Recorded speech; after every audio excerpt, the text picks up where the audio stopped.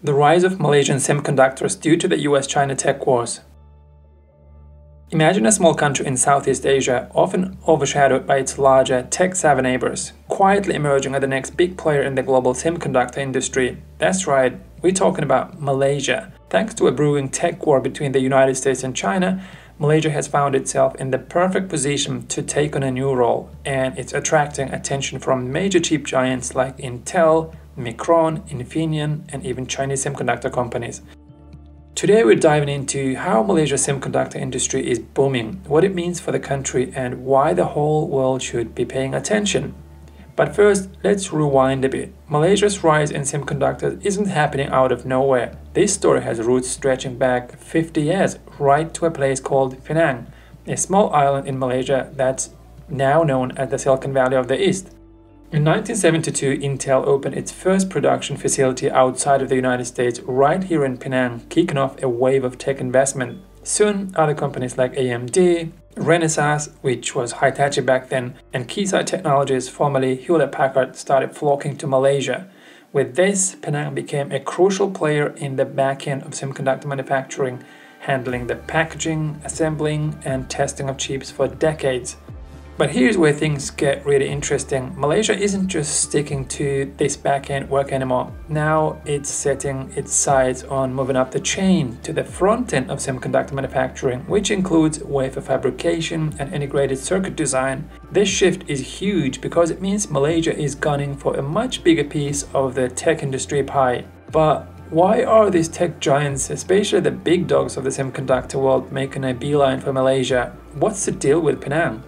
Well, for starters, Malaysia has an ecosystem that's hard to beat. Penang has an established semiconductor infrastructure, it's strategically connected to global supply chains, and the local expertise in chip manufacturing is world-class. And if that wasn't enough, building some products in Malaysia lets these companies dodge the tariffs slapped on Chinese goods by the US, which is a massive advantage right now.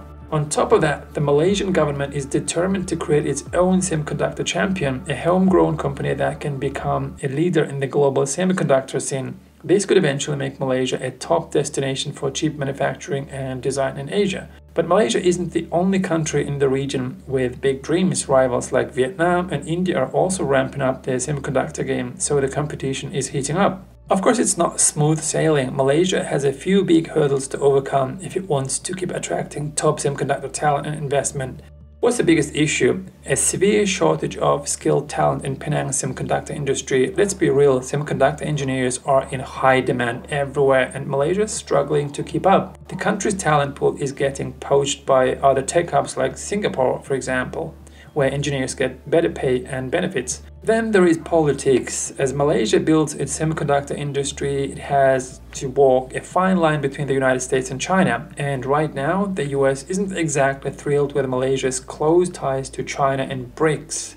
Washington is watching carefully, especially since some Chinese semiconductor manufacturers have already started setting up shop in Penang. If the US thinks these moves are too close for comfort, it could impose sanctions which would mess with the flow of Chinese investment into Malaysia. But here is where things get tricky. The US has a significant presence in Penang too, so if sanctions start flying, there is a real risk that US companies with Malaysian operations could get caught in the crossfire. And then there is the practical stuff. Traffic congestion is a nightmare in and around Penang, driving up costs and making daily commutes a headache for everyone involved. Plus, industrial land prices have skyrocketed and engineering salaries aren't high enough to compete with other countries. If Malaysia doesn't address these issues, its semiconductor dreams might stay just that, dreams. So what does Malaysia need to do to cement its place as a major player in the semiconductor industry?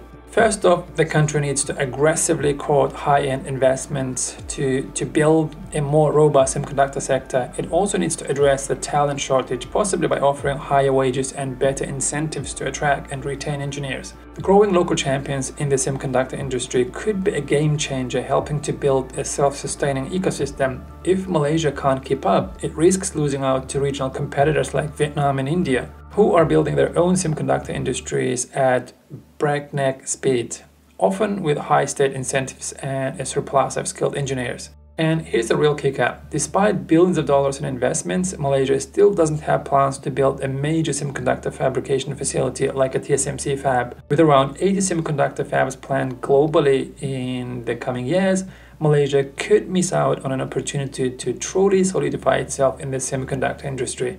So, what do you think? Is Malaysia on its way to becoming a semiconductor giant, or will its challenges hold it back? Drop a comment below, hit that like button if you found this breakdown interesting, and make sure you're subscribed so you don't miss out on more deep dives into tech and global markets.